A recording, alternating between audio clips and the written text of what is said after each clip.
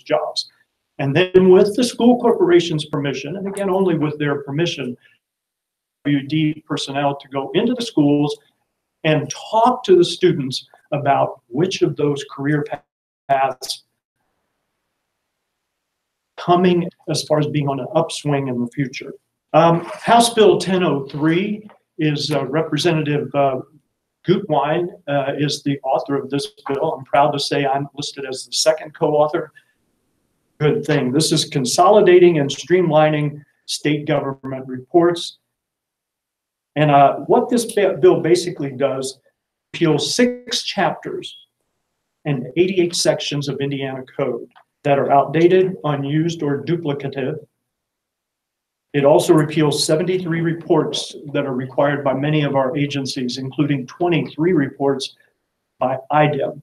And that will have an impact on some of our businesses here in Jay County. So this is part of our government reduction. Many of us in the legislature were given the charge, find ways that we can reduce state government or find things on the books that we don't need anymore, and let's eliminate those. The next topic is House Bill 1005. I was asked about this as people were coming in. This is the Township Consolidation Bill. And I think many of you have heard about that. So this bill will require small townships, and that's defined as townships that have a population or fewer. They will be required to merge with an adjacent township within the same county January 1st, 2023. Approximately, not quite from today, almost 5 years. And so if this passes, 300 statewide, 313 townships would then be affected. 33, which is part of Jay County, we would have 13 townships that would be impacted. Here in Jay County, the townships that would be asked, or in essence, if this passes in its current form, would be mandated to consolidate, would include Green Township that have a population of 980, Jackson Township has a population of 953, 760, Knox Township 500, Madison Township 652, Noble Township 636. I think you begin to see the pattern here. Madison and Noble could probably consolidate pretty easily, and yet they would still just barely combined be over the 1,200 in population. Has 891 people who live in that township, and then Wabash Township, they have 574. So those are the townships within Jay County that, according to this legislation, would be asked to, mandated to consolidate. We can debate that, talk about it how you feel. I will tell you, it's kind of, I'm up in the air. On one hand, township government is the government that's closest to people, especially in rural areas. On the other side, I would say that when we eliminated township trustees, township assessors, we allowed you to vote on whether you wanted your township countywide, whether you wanted your assessors to be eliminated at the township level. This that says, you know, maybe we ought to put it on the ballot to merge townships, just like we did with township assessors. One final bill, and then we can get to your questions. This is House Bill 1007. And as Travis alluded to, the opioid problem it's on everyone's, it's on the front screen, it's on their radar. We've got to work on solving this problem. And let me give you first a few statistics. Indiana, we had a 52% increase in opioid deaths just from 2015 to 2016. And in the state of Indiana, 100 Hoosiers die every month from a drug overdose. To give you an idea of the impact that this is having on our state. And that doesn't even begin to scratch the surface when we talk about how it affects our employers and the families of those employees and so on. So in response, House Republicans are proposing to expand opioid treatment programs across the state. We're proposing that we provide the funding for 9 additional treatment centers. This goal of 9 new centers isn't just an arbitrary number. Based on their anticipated location, this would put any Hoosier in the state of Indiana within a 1-hour drive of a treatment center. The bill also will provide licensure flexibility for mental health professionals and will streamline credentialing as well for those mental health professionals. So there will certainly be other bills in the House and the Senate that deal with this crisis. This is one of the priority issues, though, of the House Republican caucus. Let's open it up for your questions or comments. Sure. Let me do one thing. I forgot to do this. We have 2 interns here from the Senate who are here volunteering. Since workforce development is this is a little workforce right here. Colleagues themselves and tell a little bit about themselves, what they're studying, where you come from, and we need to thank them for coming here today. So thank you all for coming. I'm Chandler Bell, I'm state major, starting about May 6th. So right now I'm interning at the State House and assisting Senator Holdman. And if there's any questions we can answer, please let us know. Patterson, again, thank you all for being here. I originally come from Columbus, Indiana. Recently graduated from IU Bloomington with a bachelor's in political science. Eventually need a job, but as of currently, I'm waiting when I'll start law school. So I've got a couple years before that all needs to be settled out. So hopefully I can find something within that time. But again, yeah, if you have any questions, let me know. I didn't know you were waiting to go to the dark side. Yeah. Join the few of us that are. Let's give Paul Eigman a chance to say a few words. Paul, you want to speak on behalf of the Congressman? Sure. Just a couple of quick things. As you know, we passed the historic tax cut this last the last couple of weeks, and it's been signed. We're very excited about the potential economic impact that that's going to have. The congressman enthusiastically supported that. There certainly are plenty of things within the bill that that may not be perfect, but as we look back on the Reagan era tax cuts and the effect that that had on our economy, it is we believe that a similar effect is coming, and so we're very excited about that. I'm happy to answer what questions I can. I will tell you that as the congressman is new, this is our first year. We just passed our year in office, and he's done a lot more listening than talking. And so that is one of the things that we try to, as a staff, emulate. And so, number one, I'm happy to take questions. Number two, I will probably get the answer at a later time. And then number three, I will remind you too that down here, at least once a month, we have our casework staff here in Portland. They're here to help with Medicare, Medicaid, Social Security, veterans benefits. Regularly have our team here in Portland and in Jay County to work with folks that just need help with federal agencies. We work very closely with all our legislative members, our state legislative members, and in fact, we spent time with their staffs. As we have issues that are state related, we pass them off to these guys so they can be helpful, and vice versa. And we really tried to streamline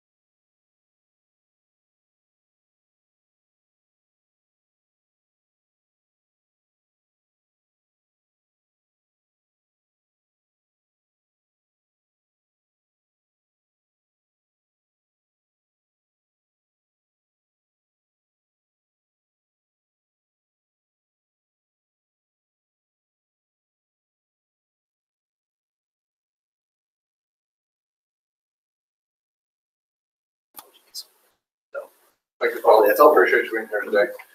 I brought a map along too, because a lot of questions come up about redistricting. Because that's on the horizon for us when the census is done in 2020.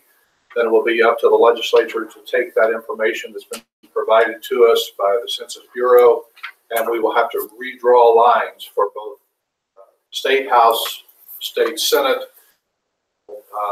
lines for new districts. And so I brought this along because we get a number of calls, and it's a lot of calls we get talking about redistricting, that it needs to be fair. I brought this to show that what I think are as squared off lines as you possibly can get, keeping in mind that every time you redistrict, you have to have that number of equal citizens in each district. When the Senate drew our lines back in 2011, we were within 0.1% of all the districts on that day that we knew the census, what it was going to be, within 0.1% of all of those districts being the same number of people. As you can guess, it's all computer generated. They can go township by township and tell how many Republican voters, how many Democrat voters, those as even as you can. But keep in mind, in a state, just for example, if you are a 60-40 state or 45-55 state, Republican, Democrat, regardless of who is in control, to draw lines to have a 50-50 representation, because the state does not comprise that in that fashion. You do get some squirrely, what I call squirrely districts, even with what appears to me to be a very logical sense here.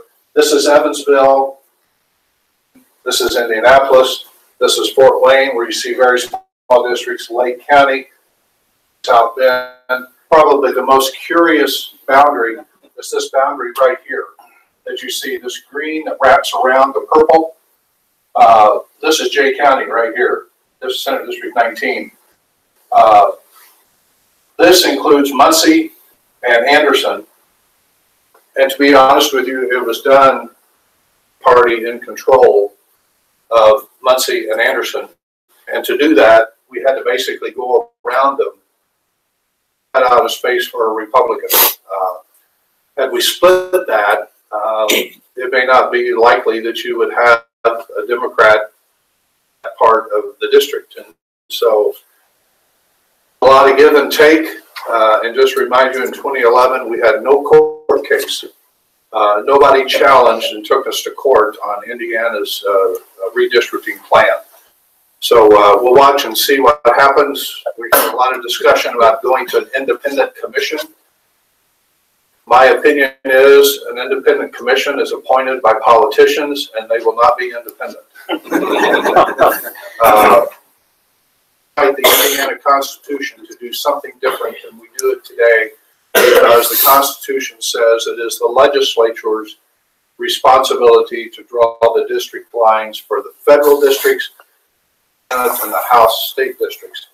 And so there would have to be some changes to the Indiana Constitution if the legislature is going to be cut out of the process, because constitutionally that's a requirement of the legislature to draw those lines and to set those lines. So, unless you have a question, but Greg's eager to answer your questions. Oh, of course. Now, the redistricting, when do we start that process? Well, the 2020 will be the Census Bureau census that's done, and then the 2021 session will actually be the redistricting legislation will have to be passed that year.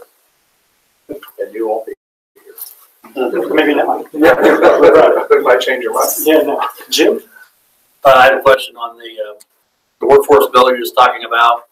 Do you have any language in that council, and they're going to decide before it comes to the local? I mean, the local has to basically apply to that council. Is that what it has to work? I mean, like, just say if Acre here in town wanted training money, they would have to go to that council first.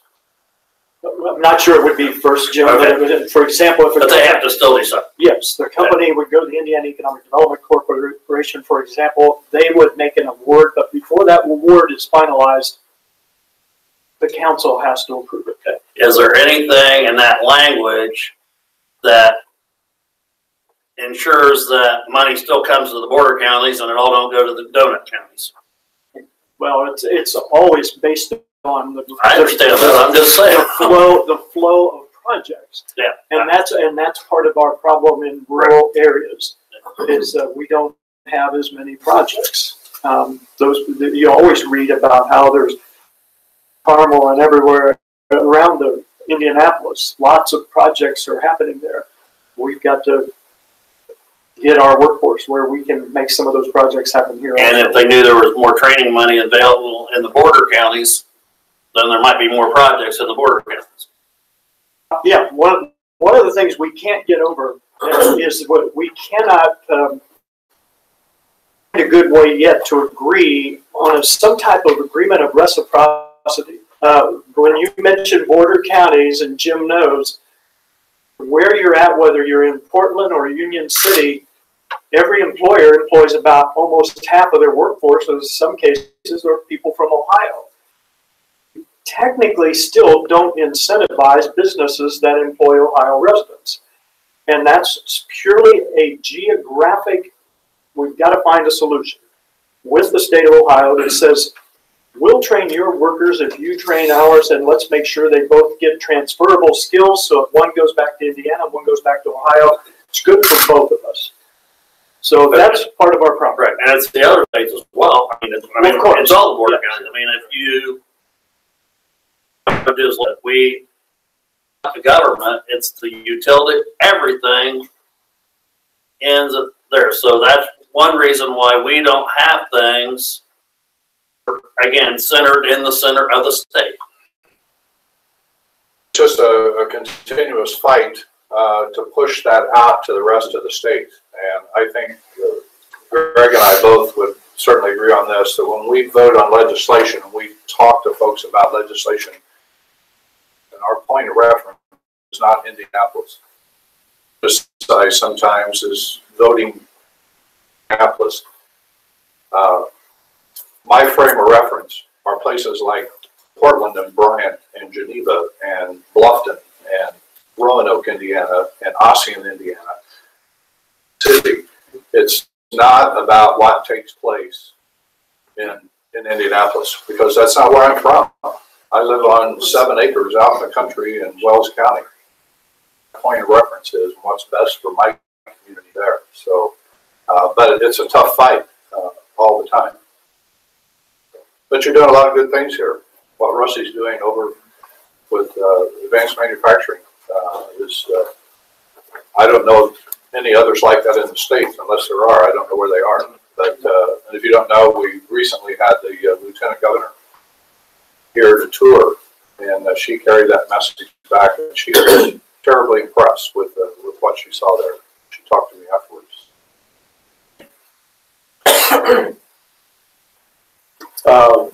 My name is Nick Miller. I'm the chairman of the Jay County Drug Prevention Coalition. A lot of emphasis, obviously, on drugs. It's pervasive across every sector of the community. We're to do something about it. Is funding coming along with the efforts to set up the regional treatment centers, the opioid tracking through the pharmacies, other kinds of things that have impacted every community the same way. EMS, fire, police, obviously, and then a letter to the editor about the impact on the commercial industry sector and them participating in prevention and helping us, get to where we need to go. We have participation from other sectors. They've been impacted as much or more than anybody else, but we've seen very little, representation from them. So, but anyway, money has to come along with a lot of these proposals. So. And it does take time, but Dick, our dilemma here is that this isn't the budget session. So I think what this bill does is lay the groundwork, gets everything in let's develop this to the point where we're ready to spend money, and then it will have to be in 2019 is when funds would have to be appropriated for that. Okay. The actual, the big dollars to build those facilities or acquire existing facilities. But I want to ask you a question. Sure. So over the past, let's say 6 to 12 months, have you noticed a stabilization in Jay County in the number of reports that you're having of addiction overdoses? What we found is a lot of the sources are shifting to meth again, opioids, for a variety of reasons. We're not really sure yet. So, statistics recently, I've been kind of a few months with my wife that we're having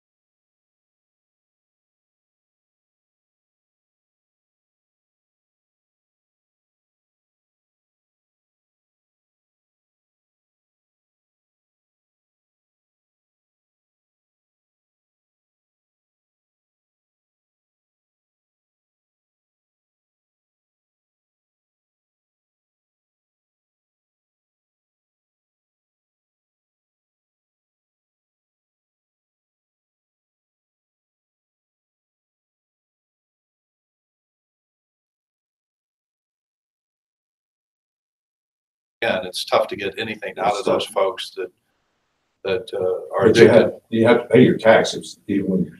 That's right. That's right. That's right. So, yes, sir, Mayor.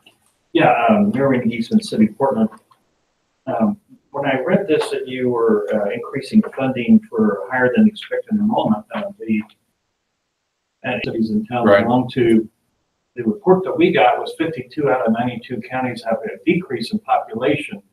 So the problem is not increased enrollment with a lot of school corporations. It's in fact they're losing, I think in Jay County, 7,000 every time the enrollment goes down because people are having 1 or 2 children. Has there been any talk at all to help out school corporations that's going the other way, which is most of rural?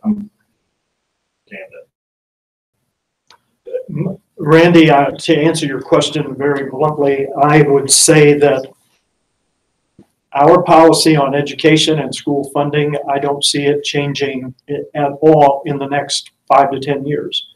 Money will still continue to flow with the child. And the state has taken a very, in my opinion, has taken a very much a hands-off position. And that's not a concern here in Jay County, but in the terms of consolidation. The state's not going to be the one to say, we want you to consolidate. We're going to force you to consolidate. We're going to help you consolidate. You need to consolidate. So what we're doing is basically trying to find a path that makes this almost mandatory on another front, which is on the financial or fiscal side. And Randy, this is simply addresses, yes, the school corporations, money flows with the child, and if you have 5 more children than we anticipated, the money's there to reimburse you for those. And if you have fewer, there's not much we can do about that. But what we're seeing is school corporations are against each other, and last I knew, at least 35 students from Pennville are now in Southern Wells. So they were. That's what I don't want to see happen. That's an issue. Southern Wells is in my district, and I think, well, all the school corporations around Southern Wells are kind of ticked off about that whole issue with what the Southern Wells board has voted to do. Right. And if you're not aware, going to transport kids from outside the district into the district. I have folks who on one side of that argument say that's not fair. They shouldn't be doing that. I have folks on the other side saying that's school choice. If I decide I want my child to go to that school, there shouldn't be anything to prohibit that from happening. But that is happening in other places around the state. When I've talked to other members of my caucus to say, can you believe they're doing this? And they say, oh yeah, that's going on all the time in other places around the state. I think it's a problem. It's just the first time I think it's sort of entered our footprint here in Northeast Indiana. So. Yes, sir. Oh, an issue with our schools also is that they're being asked to do more with less. Jay County has closed multiple schools now. They are constantly looking at better ways to go, but it's one school corporation for one county, and yet they're barely making it at this point. Really address that issue where they don't have to look at these rifts, which may actually come at halfway through the school year. I know that was proposed at some point.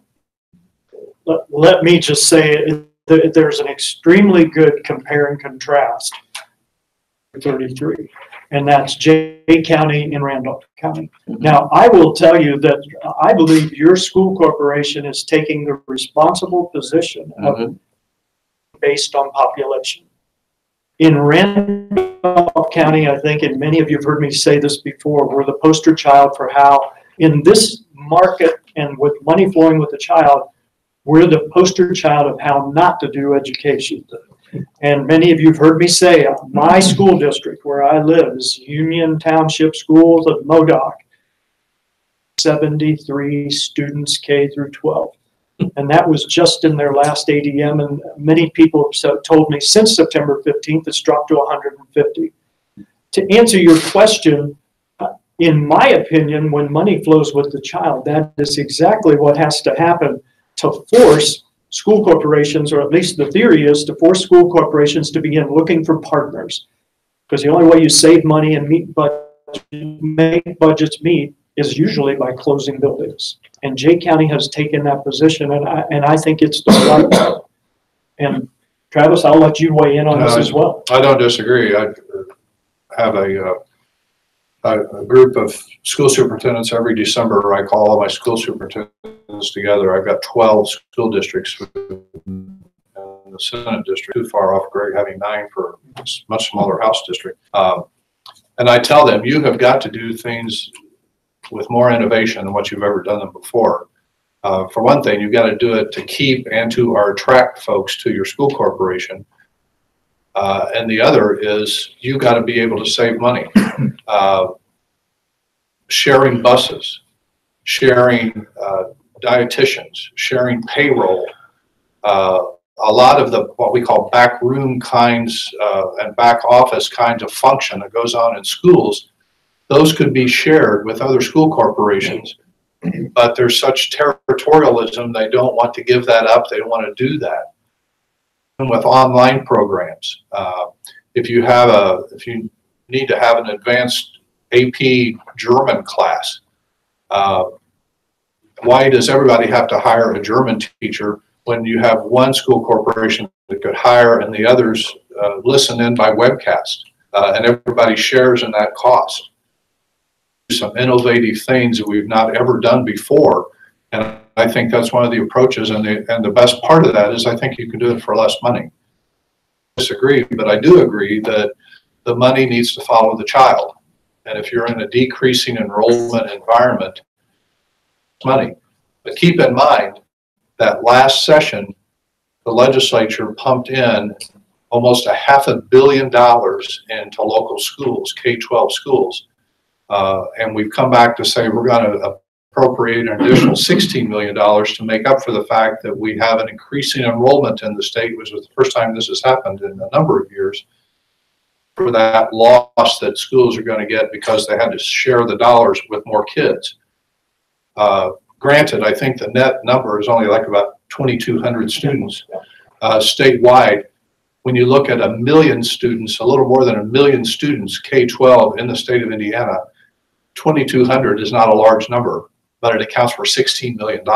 And so we're going to do our best to replenish that so that school corporations get what we promised them out of this last budget. So it's a tough question, no doubt about it. Oh, sir, in the back there. Greg, you're talking about having the corporations go in and make basically recruiting the high school, you know, that's something, giving them the opportunity to go ahead and recruit for location. Yes. Okay. Is that state funded, or is that going to have any money coming to help those corporations do that, or that's going to be the corporations do that all? Well, this is, and again, keep in mind, we're at the very early stages of the session. This could change outlined now. This would be on the part of the employer. Okay. There would be no funding required. It's just more or less schools, you have the option to allow one of your students to talk to an employer who wants to take the time, send an HR representative into the building and talk to multiple students. I didn't know if there was some funding there, because you talked about being innovative. I heard it's a nice airport. You start going down the aeronautical field with our school, with our students, and can we get some funding operations to help us do that? Then we become attractive to somebody outside of our counties. I want my son or daughter to go learn how to fly a plane. So, oh. Yeah, I think you go out and look for outside funding also. I had a school corporation in my district that came to me last year and said we would like to do an elementary STEM program, science, technology, engineering, and math, in the elementary level.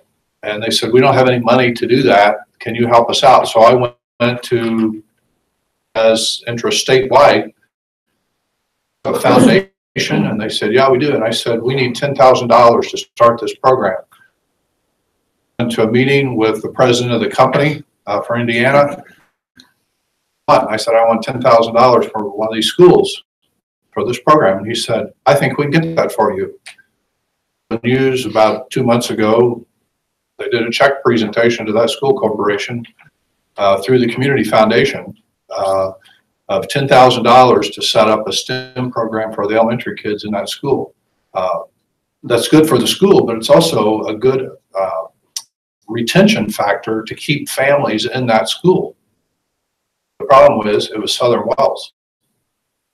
So it's just more things they do to attract those kids from other schools to come to their school. It's a capitalist system in our public schools, folks, and it's a dogfight, but I think you gotta compete, to win. Yes, ma'am. I have a question and a statement. Money follows the student.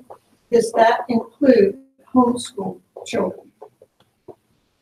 They get We no have a funding. lot of Homeschools, homeschool No, I children in don't Jay think so. County. homeschools get no funding from the state.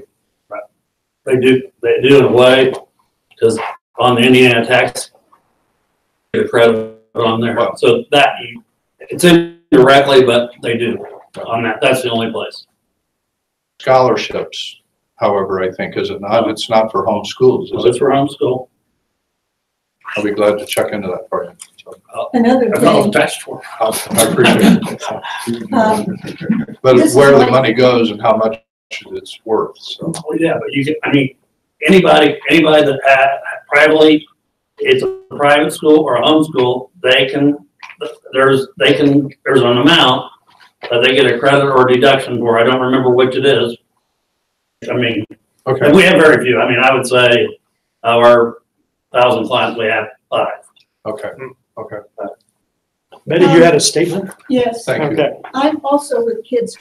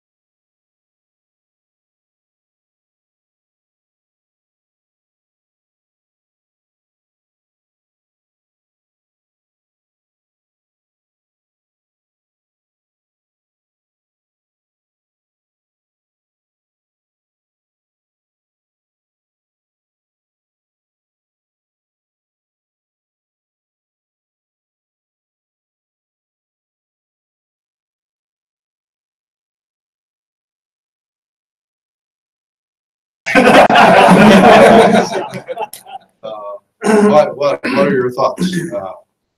I think we're all ears on this issue this year. And you go to another state, it's got it already, leave our state alone. Over there, get it, come back. Well, what happens with the employers? What's going to happen with their drug tests?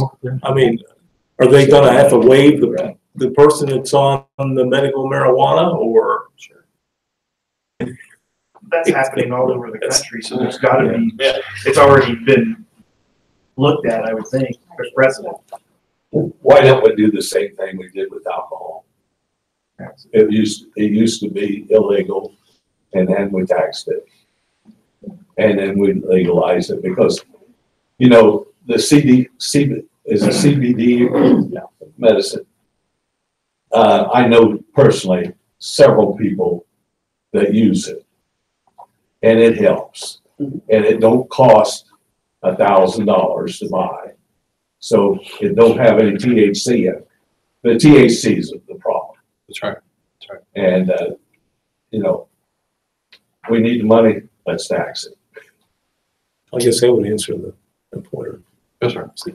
I find myself in two minds when it comes to this particular issue. I can't say I'm for legalization for recreational use, but argument to be made for medical use.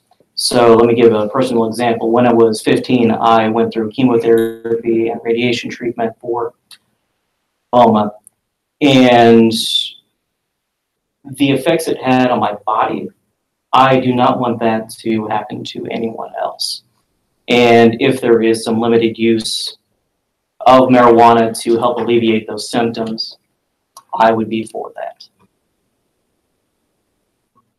Within the General Assembly, and it's my experience that the groups that are the most vocal on the medical marijuana issue, many times we're hearing from veterans groups and their members.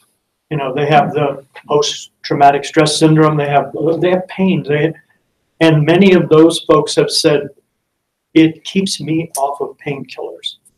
Can't we make this legal in our state? And they they're a group that has a lot of influence with many members of the legislature.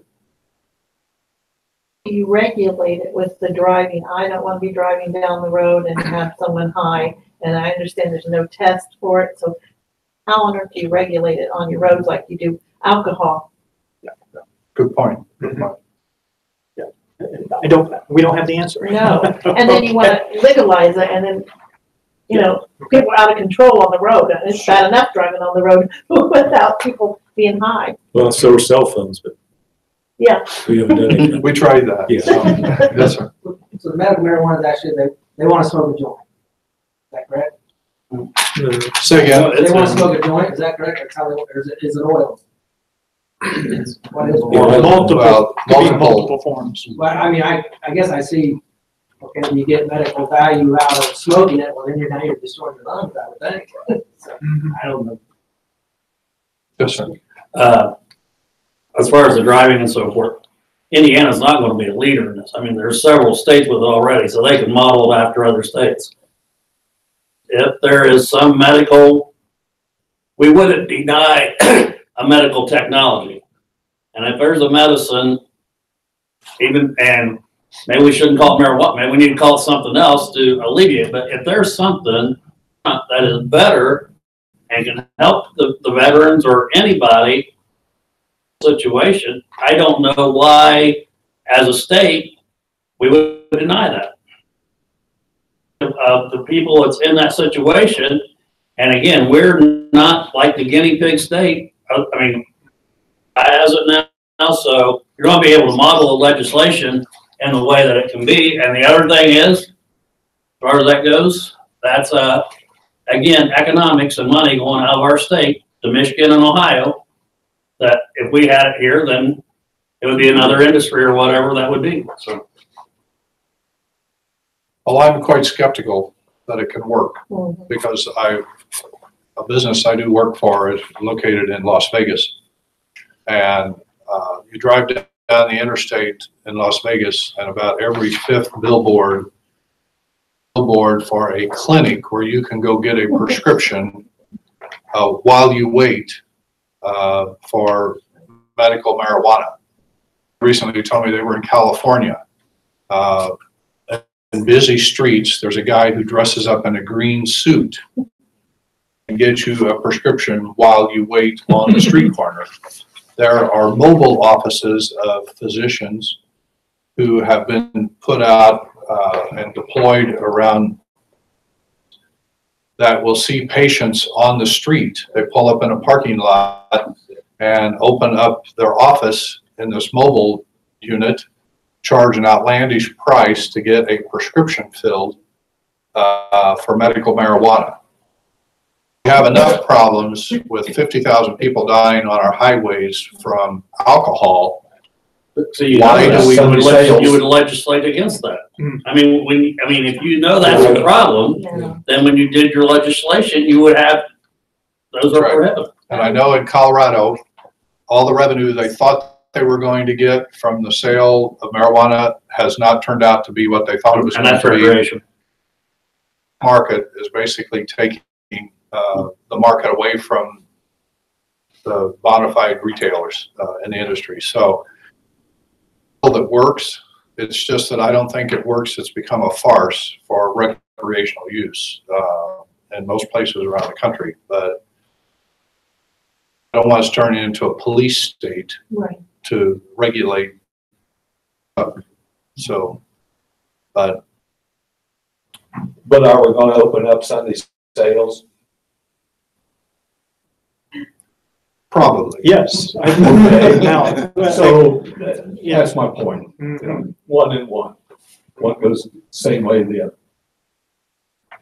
I have a question on another thing. Are either one of the houses, have you addressed anything regarding the federal tax law or changes, how it's going to affect the state?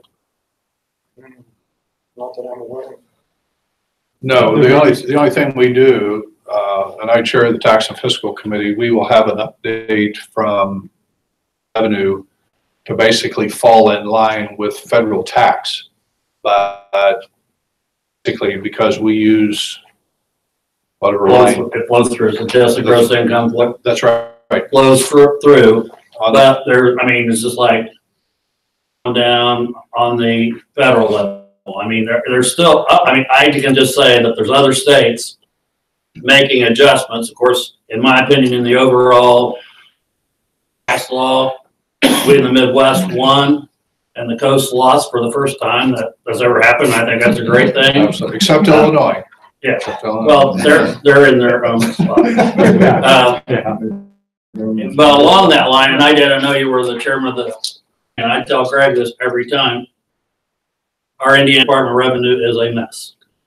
It's far easier to deal with the federal anytime. And you both brought up funding. The Indiana Department of Revenue has to be your most important thing because that's where your income is. I mean, any business person, you've got to address your income, and then you also reduce expenses. But the income, it's just a mess. And the one thing is just like, and I'm sure you're aware of this, but office manager, the head of the Department of Revenue come to Muncie, comes every year. She went to the meeting because I get tired of going to those. And she asked about the computer system for the Department of Revenue. Up to date in 7 years. And so, you know, it is. When was that they said that? In October. No. We gave them funding last year to update their system that hasn't been updated for like 17 years. And it's in the process, but it's in the process, but he was saying it was going to be 7 years. That's what she told me. It didn't sound right, but I'm glad to hear you say that. The worst thing is one of the worst things with the state in this, and I can talk to you separately there, but is you have an issue, and if I call in, I talk to Bob, I call back, I have to talk to Mary, and I can't just get one person to handle it. If I want something handled, I have to drive to Muncie and talk to those ladies. And they're very nice over there. That Muncie office is excellent, but you should go to one of the revenue offices and just sit there for the day and hear the people that come in and what they don't like you to do. The IRS agent in Muncie, she went there to pay her taxes and she wanted to leave a check for somebody else because she wasn't that person. She wasn't allowed to do that. She didn't have power of attorney to do it. Again, it's the federal employee that cannot do that. Okay. And anybody, I mean, and I've been over there when could not sign something for Mr. Jones. At the very least, and coming into the budget year the next year, I think both houses need study committees and really review that department because we have a new person in the DOR, in the Department of Revenue. 2 weeks ago, he's so new he doesn't even have business cards yet. Okay. If you send me an email with all of those issues, give me 10. Okay. I can limit it down to long sentences. I will meet with him and we'll talk about those issues. But some of the things they're doing with legislation this year is going to streamline that I've heard about that people go through with the Department of Revenue, because you're right, they have one of the worst reputations. B&V kind of style. And that's where your money comes in. So, that's, and when you talk about this funding, we're going to get $16 million, but we got money out here that is or isn't collect. And I think in my opinion, I would think the Indiana Department of Revenue shows more receivables than they actually have, because if you fail to file your sales tax for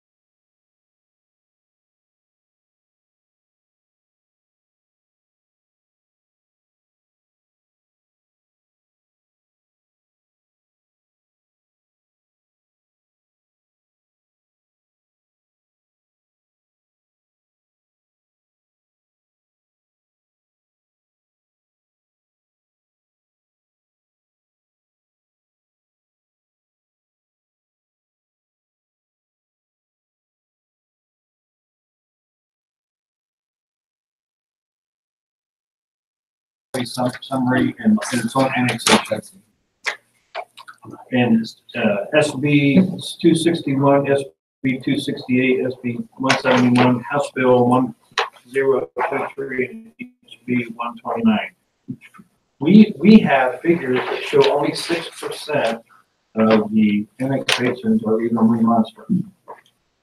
And I get asked over the last 3 or 4 years, certain pockets around Portland, because we have over 250 people outside the city limits that are getting city services, pursue that, but you guys are so far against it. Now, I know there's mayors that's been abusing it, and that's what, can we do a happy medium on that? I haven't seen any of those bills come through. I don't know what's going to happen with those. But annexation is a thorny issue because people in the country are basically pitted against the mayor and city councils and town boards. And so, it's a tough issue. I don't, if a mayor is trying to do land grab on farmers, I'm 100% with you, but there's a lot of other cases that's not the case. I hear you. I hear you. I will be back in Jay County, and Greg will on what is the date, Barry? February 3rd. February 3rd. Farm Bureau is hosting a tool shed meeting. So if you have any connection to Farm Bureau, or you want to join between now and that date, Barry will take your money to be invited to that meeting as well. So we will be back. This will be the last and only one that I can do here because I've got a limited calendar in a short session, and I've got a big district, so I'll be out and around. Next week I'll be in Marion actually for their third house. So. Yep. Thank you all for being here today. Yeah. Hey, we did bring you some entertainment on the way out. Travis and I both brought the big posters that have all of our pictures on, and when I say it's entertainment, you just put that on a board and you start throwing darts at them. So. See if you can hit us. Yeah. No. Thank you all very much. Appreciate it. Don't forget to pick up a poster out here if you want to take one back for your office or wherever, Mayor. Some of you that work in a public office, it'd be good for you to have one of those. Okay. Oh, thank you. Great. You know, while we're coming out, I do have one thing that I'll mention. For those of you who are small businesses, on January 25th in Fort Wayne, we're hosting a Doing Business with the Federal Government event. Include a number of state and federal agencies, quite a few state agencies, as a matter of fact.